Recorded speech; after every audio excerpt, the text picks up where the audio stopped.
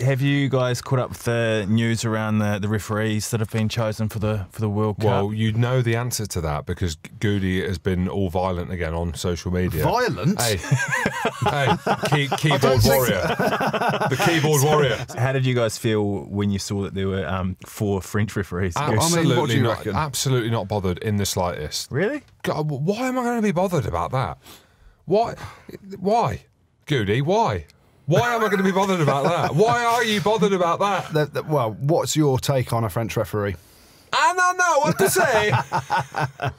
No, I mean, obviously the list has come out. I just find, we've got Jerome Garces refereeing the Champions Cup final this weekend. It'll be a lottery at the breakdown. And I just made a point of there's 4 French refs in the panel. Let that sink in, because it will be... Everyone will be offside. Everyone will be lying all over the ball. None of the players will know what's going on, so they'll all push every angle possible and every barrier in terms of where you can push a referee to, because communication, we've always said it on here, communication is key. And if a French referee has an amazing performance and talks freely to the players, gets to the breakdown and communicates, I'd be saying, mate, he's had a great game. Is there any love? Is there any love in that heart of yours? I mean, it's a big heart. There's a lot, mate, and it's being absolutely pounded just walking around, just sleeping. Is there any love for French referees, for Bastro? Can you find any love in your heart for this? Why? Don't even know the bloke. I just called him out for making some homophobic comments. What about no referees from Ireland? Is that absolutely not bothered? You're not bothered by that either. Why would I be bothered? No Glenn Jackson from New Zealand. Oh, I saw that. He's thrown his toys out of his pram. Has he? Oh, I ain't refereed anymore. Has Jack thrown his toys out the pram? Well, I don't know whether he has or whether it's not a fallout from that, but I read something somewhere. It might have been on RugbyPass that he said that if this is it.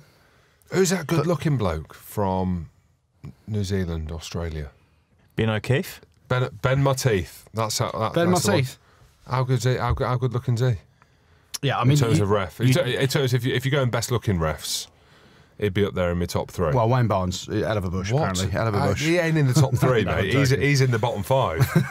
Who's in your top 3? Who's in your top 3 best looking referees then? I'd say Ben Mateith. Ben O'Keefe is who you mean. Luke Pearce. Why? Luke Pearce, a.k.a. Tom Daly. So far you've got 2. Who's third? I don't know. I can't think of another one. You said in my top 3, so yeah, you have to have a top 3 if you say that. It doesn't spring to mind. I can't think. That one, the New Zealand one that loved the spray tan that got the ball mixed up. Steve Walsh. Steve Walsh, he'd be 3rd. He's getting on a bit now. He's 50 though. Yeah, I think he's packed in, hasn't he? Yeah, he hasn't been refereed for years. We'll put him in there. Yeah. Yeah, there we go. Oh, that's a nice wee list. Yeah, thanks very much. Referees. But I'm not bothered. All this talk, jeez. You will be bothered, Jim, because, I mean, we're talking about a World Cup that's, 5 months away from a World Cup. You think back to 2015 World Cup and the referee that cost Craig Scotland. Joubert. Yeah. So you'd have been fuming had Jude have been playing, but you were probably happy because Scotland didn't go through because you didn't want them to win. You said that on air before. No, if I was you didn't get picked.